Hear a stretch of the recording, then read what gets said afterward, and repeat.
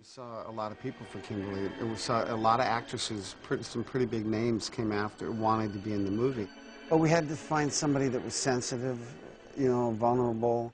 Once we saw tape on AJ and then we brought her in, she just nailed it. You guys all heard about Flight 180, right? How they had to get the survivors off the plane. You mean Alex Browning? Yeah. My premonition was just like his. With AJ Cook, I think we are the luckiest people on the planet. She's lovely, she's talented, she's doing a terrific job. A girl that could have some fun because they're going on a trip, they're going to have a good time. Yet somebody that could stand up to Clear and kind of challenge Clear and raise the bar with Clear. You know what? What? I think you're a coward. I think that you hide in here so you don't have to help another living soul. In my opinion, you're already dead.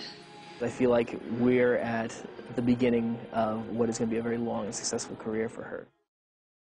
One of the things I love about Keegan Connor Tracy is her energy, and I think that the role of Kat needs to embody that kind of self-aware, nervous energy of somebody who is really so self-absorbed that, without being overly malicious, is incredibly rude and incredibly insensitive to the feelings of all those around her. This cannot be happening, see, because my career is at a peak and I finally met a quality guy. But doing it with this sort of, you know, glib glee. She's very happy to be incredibly mean to you, but doesn't know that. Oh, God. I don't know why I'm so thirsty. Didn't you guys have any Fiji or something? And that is what Keegan brings to this, is that she's able to create a character that you kind of dislike intensely, but you don't dislike so much so that you don't understand why she is the way she is. Are you turning the light in there? Ah! Jesus Christ, you think you can give me the heads up before you do that next time? Yeah, sure. I'll just put it on quiet mode. I think that's going to provide an interesting vulnerability at certain times that make you care when she dies, but in some ways be glad that she's dead. Casting TC as Eugene, which we originally sort of envisioned as sort of a Woody Allen Nebbishy character, has got 10 times more life than it ever had. It's got 10 times the personality, this charisma that TC brings to it. He's such a great presence. I mean, the timbre of his voice and the way that he can take the most absurd lines and deliver them with such gravitas that you believe what's happening. Wait. But this is where it starts to get a little freaky, right? So a month goes by. Everything seems okay. And then all the survivors start to die, one by one. As a performer, he really is able to work with his eyes. He doesn't have to speak, and that was the great bonus on top of the fact that he's got such a deep, rich speaking voice. I'm the one that controls my life. Me. Not fate. Me. He can really say nothing and say even more. From the first day rehearsals, it was like, that's amazing. That's great. I control my fate. Me.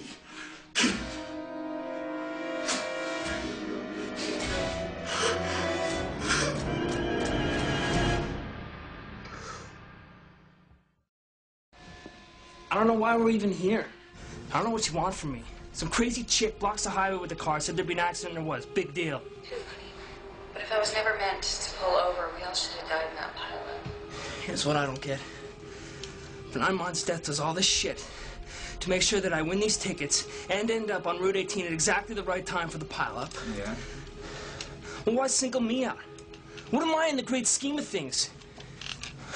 It's fucking weird, man. You think I stepped off Flight 180 or something? Don't worry, I'll keep an eye on her. Well, that makes me feel a lot better, thanks. Okay. Alrighty. Hello, the guys are waiting. Watch it! Watch it. Sorry. My fault. You want me to drive? No, I'm good. You're freaking mind? What the hell are you doing? What is it? What are you freaking out Look, there's a pile of dead people in it, or there's gonna be. I saw it. Okay, that's it. My turn to drive. Just relax. You need to chill the fuck out. Okay, you may be right. Yeah, of course I will.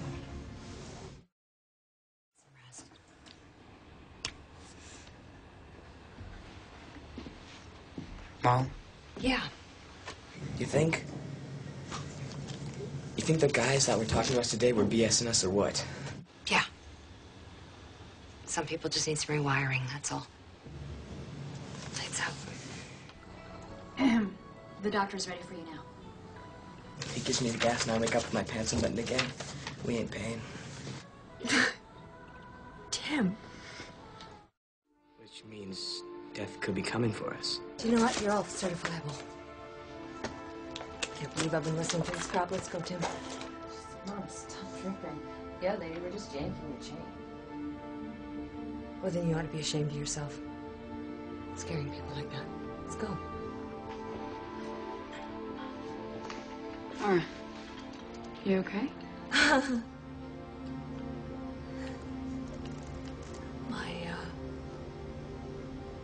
My husband died 4 years ago. And now, Tim, there's nothing left for me. Look, don't say that, okay? Do you know what? If I'm supposed to go to heaven and be with my family, I'm okay with that. I can accept it. You gotta trust me, okay? We can fight this. If we just stick together long enough for her to have her baby. All right, if you'll excuse me, I have a funeral to plan. Favorite character on paper was Rory. You know, bust me, bitch. He's great comic relief. He's got a drug problem. He's funny. It's all that. And Jonathan Cherry is awesome casting because he's just so funny. And the way he delivers these lines, it's like, oh yeah, that's good. That's better. Calm down, Kimmy. It's not drugs. It's just a little weed. A lot of fun. Very opposite of me, actually. What I think will surprise audiences is that for all of the humor and for all of the sort of, you know, itchiness that he has with Kat, there are some moments where he reveals how vulnerable he really is, that the sort of shields come down. And right then and there, you're really going to be sympathetic towards Rory. Can I ask you a question? Yeah. Will you take these? And if I die, you just, take all the drugs out of my car and, you know, the paraphernalia and the porno, you know, anything else that's gonna, break my mother's back. You like him at first because he's the funny guy, but then you care about him because you realize that there's a place that humor comes from that we all share.